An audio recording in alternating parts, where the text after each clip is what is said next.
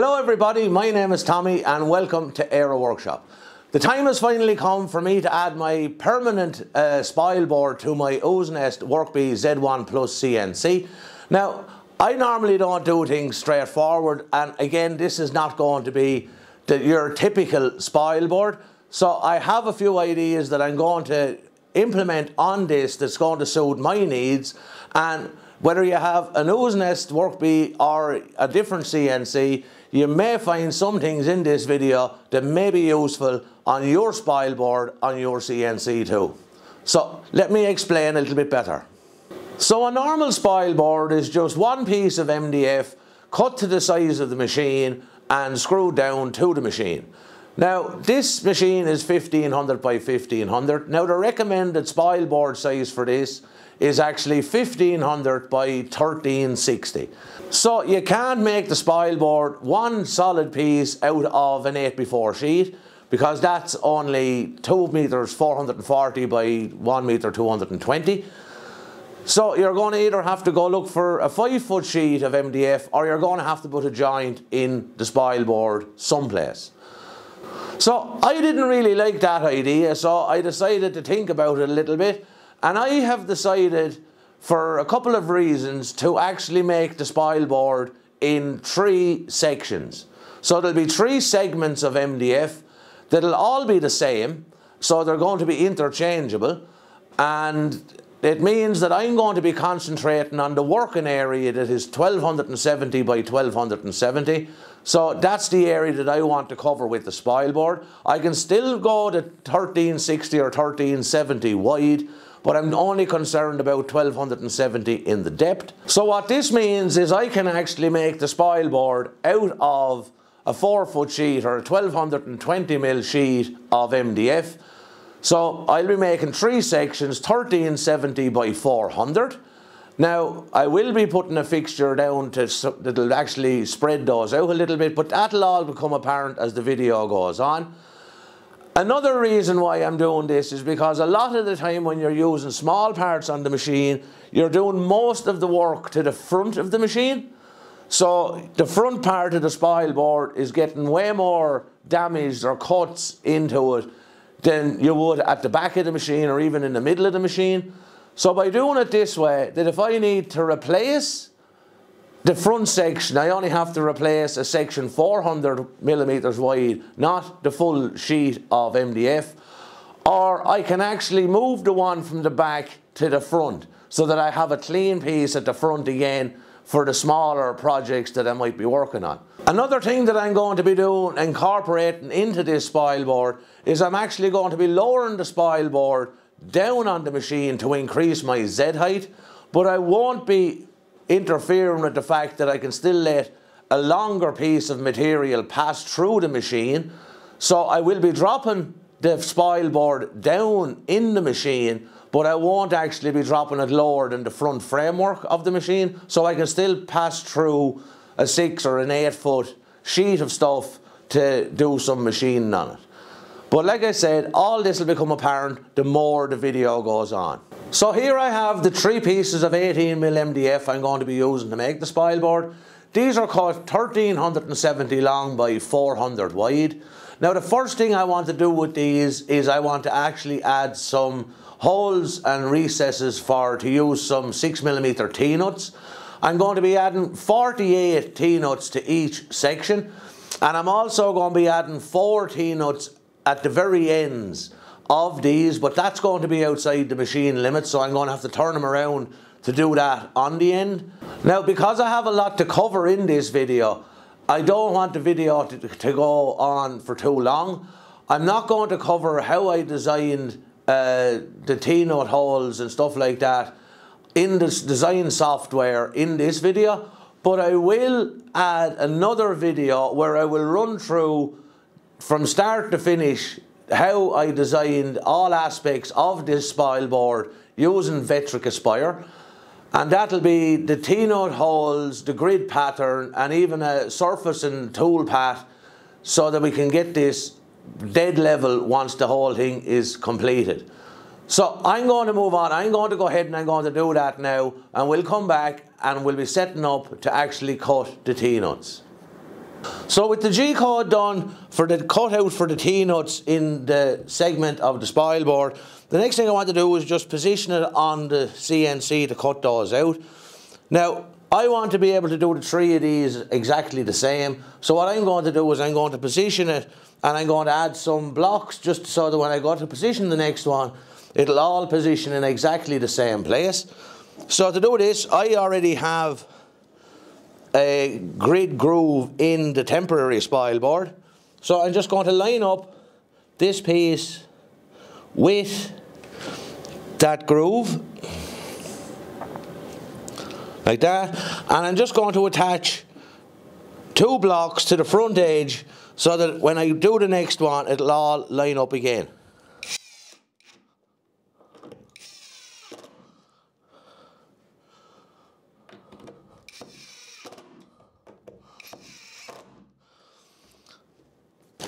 So now the next ones, I can just drop them in and let it up to them blocks, and I know that it's going to be the same as this one. I also want to raise up this piece, so I'm going to raise it up on 3 little bits of 3mm plywood. That's so that when I cut through the holes, I'm not actually going to be cutting this spoil board. So it's just giving me that little bit of room. And the last thing what I want to do is position it from side to side. So I actually have a 22.5mm gap to the frame of the machine on both sides. So I just cut a little block, 22mm, so that I can just position that in there and slide it up against it like that, so that I know that the next ones, if I do the same, they're all positioned exactly the same place. What that means is I don't have to keep setting my datum point for each piece. So now I just need to screw it down, and for that I'm going to use just little blocks of timber with a little rebate in it and a screw, and I'm going to put 3 of those on the front and the back edge, and that's going to hold it in position.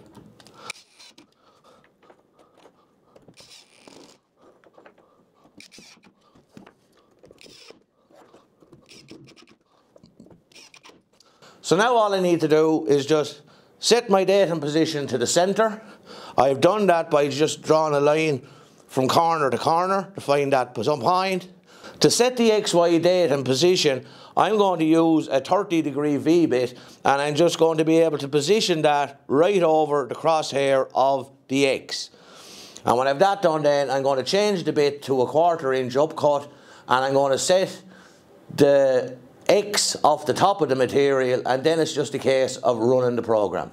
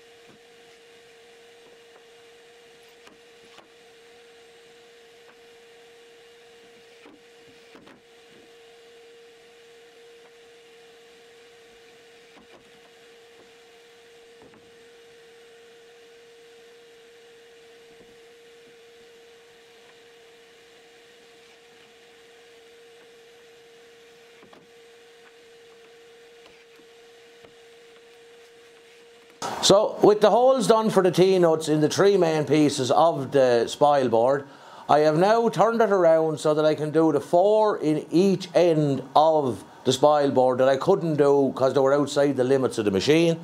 I have again added a couple of blocks so that I can line the next one up and this one, and I have it clamped down in 3 places.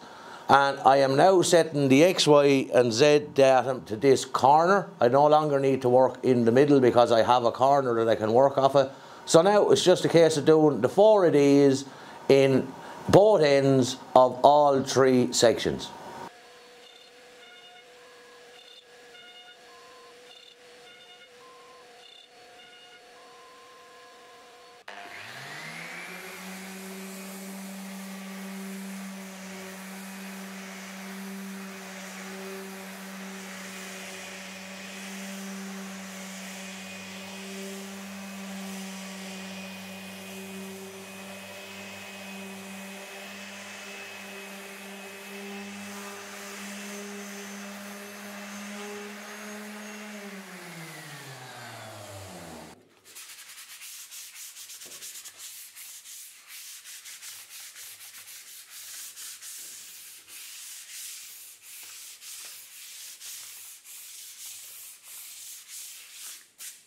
So with all the T-nut holes cut, I just run the sander over them to knock off all the fuzzies and a little sandy pad. So the next thing I want to do before I actually spend the time to insert all of the T-nuts is I want to address the way that I'm going to hold this down to the machine. Now, like I said, I'm making this out 3 pieces. The working area of the machine is 1270 by 1270. But these are cut 400, so 400, 400 and 400 is 1200. So that's leaving me a little bit shy of the 1270. So what I'm going to do is I am going to put a piece in between the pieces of MDF that's going to space the pieces of MDF apart, and it's also going to hold them down to the CNC. So I'll just bring it in a bit closer and I'll show you what I'm planning on doing. So what I'm going to do is I'm going to add 4 strips to hold these down. Now these are 27 millimeters wide and 14 millimeters thick. And what I'm going to do is I am going to put a 6 by 7 mil rebate in the bottom corners of this piece. And then I am going to remove material here to leave a 6 by 7 tongue on the bottom of the spoil board. I have these spoil boards turned up the correct way now on the machine just for the demonstration. So I'll be removing this material and this material there and there. So this will then sit down between both. This will catch it here, and when I screw down through this, it's going to hold all this down to the machine. I also allowed for the fact that I was taking 6 mil of a rebate out of both sides of the sections of spoil board when I was doing the design for the T-nuts and the grid lines and all. And so I was making these to be 388, not as if they were 400. So I had already allowed for that when I was doing the design. So I could cut these out on a table saw, or you could use a router to do them out. Now, I have a spindle moulder, so that's what I'm going to use, but just because you mightn't have a spindle moulder don't mean to say that you're not going to be able to remove those little bits of material. Like I said, you could do it with a router, just with a straight fence and a straight bit, or a bearing guided rebating bit, whichever, you can remove that material.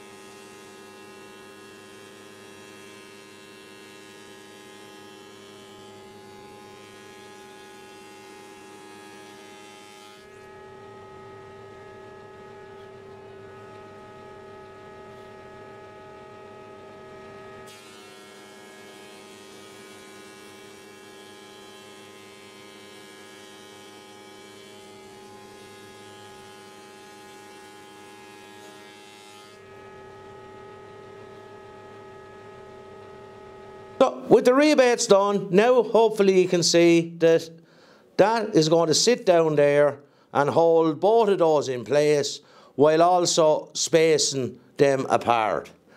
Now the reason that this is only 14 millimeters is it gives me 4 mil of clearance to surface the spoil board without actually interfering with this slip.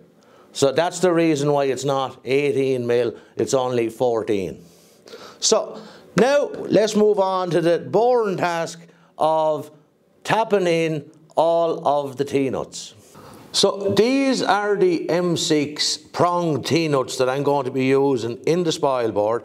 And the one thing I just wanted to cover before I actually started tapping all these in is when I created the tool path for to cut these out, I measured the T-nut, and as you can see, the T-nut is 7 mil, so it needs to have a 7 mil hole to sit in. Now the one thing that people be complaining about these the whole time is they become loose and they fall out and people find it difficult to get them to stay in place. Some people will even tell you to glue them in place. I don't do that. I've been using these for a lot of years in different things. What I do is I just make sure that I have the hole tight. So this is measuring 7 mil. I've made the hole 6.75 mil. It's only a quarter of a millimeter smaller, but that makes a huge difference in keeping these tight and stopping them from falling back out. So to install these, I just normally just put them in place and give them a few whacks of the hammer. But because I have the recess in the way that these are going to be below the face of the wood, you find it hard to hit it with the hammer because it'll be hitting the MDF. I just use an old impact socket that I have that's the right size for the top of the T-nut, and then I can just send it home finally. So now it's recessed below and it is going to be square and tight. That's not going to fall out on its own accord. So I only have 55 more to put into this one and then the other two as well.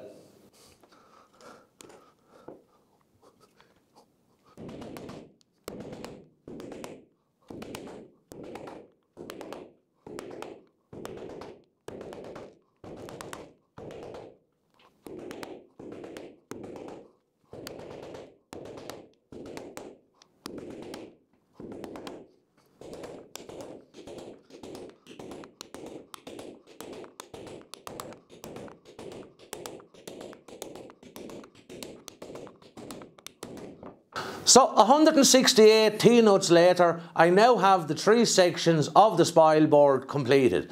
So the next thing I need to do is move on and start prepping the CNC for the next step in installing the spoil board. And the first thing I need to do is remove the temporary spoil board that I placed on the machine when I first built it.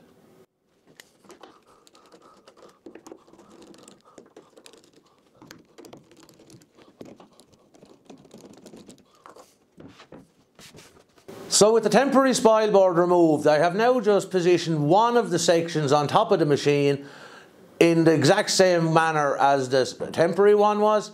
So you could actually just fix these down to the supports that are already in the machine for the spoil board, and you can still have your 3 sections of spoil board on the machine just fixed down to the extrusion that came with the machine.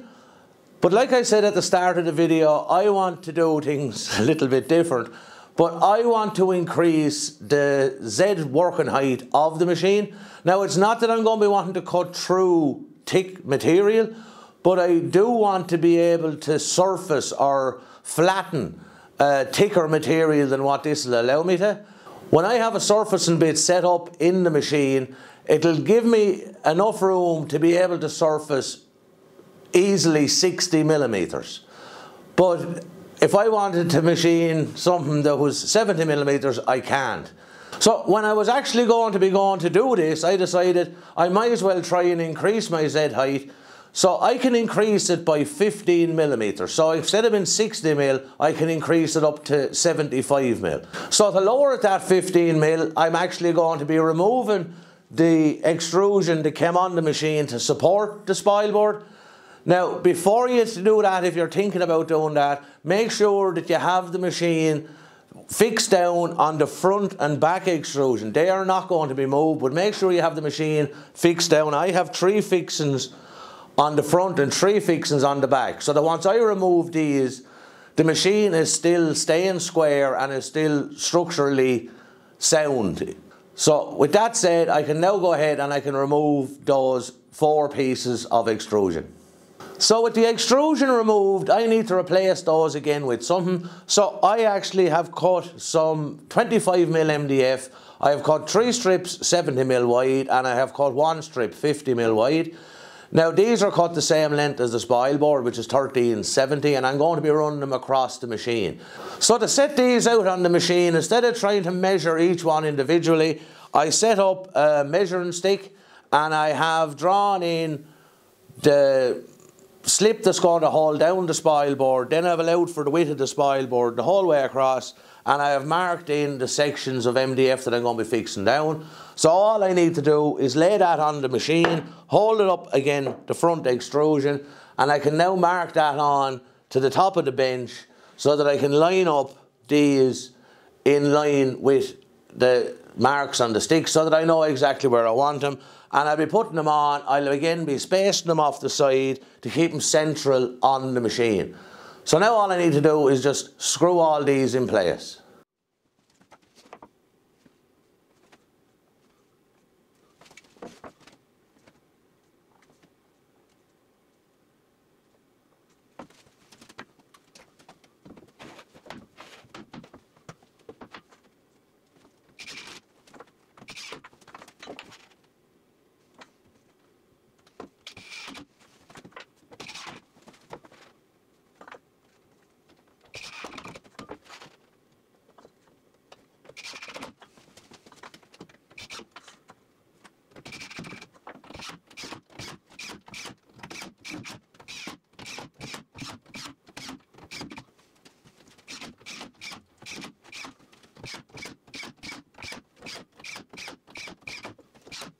With those now screwed in place, I can finally start dropping in the sections of spoil board and the retaining slips, making sure that I keep it tight to the front of the machine, up to the inside of the extrusion on the front of the machine, and keeping the ends of the spoil board level with the ends of the pieces of MDF.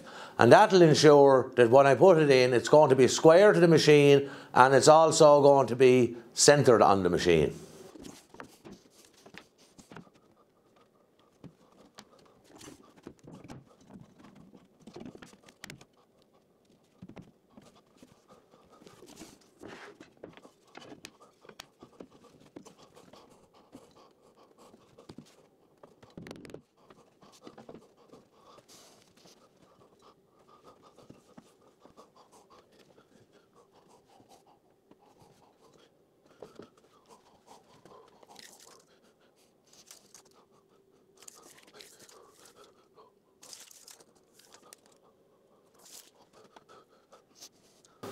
So now I have them all in position, and I have double checked to make sure that I'm square and I'm all set. So now I can just add the screws into the slips that are going to hold everything in position.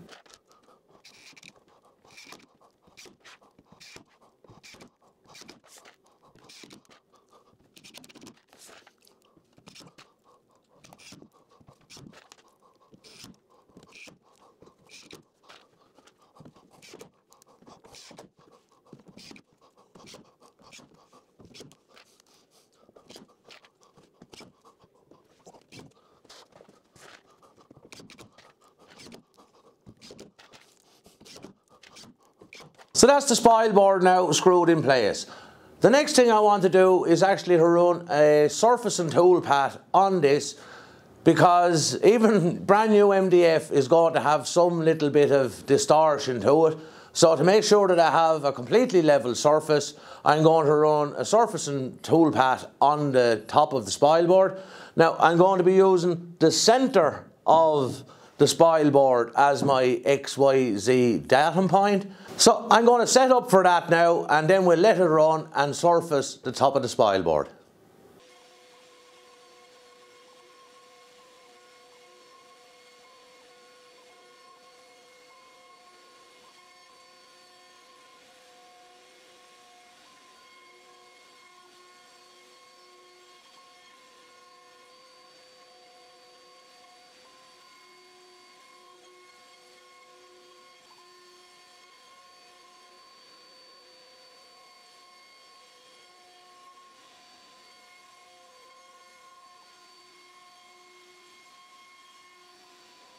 So that is the spoil board now surfaced. I took a pass 0.25 of a millimetre and it actually cleaned up every part of the spoil board. There was 2 little high spots in one part, but other than that, it all cleaned up with 1/4 of a millimetre of a pass. So that just shows that the bench that I put the CNC on is actually pretty level. So the last thing I want to do to this, to add to it now, is grid lines in each of the sections, which will help me align projects on the CNC. So like I said at the start, if you're interested in how I done the design for the T-nuts or the surfacing toolpath, or for now for the grid lines that I'm going to be doing, I will have a separate video on how I designed that in Vectric, and once I have that up, I will link it in the description of this video. So if you're interested in that end of it, there is a video coming. So now I am set up, all I need to do is run the grid lines in this.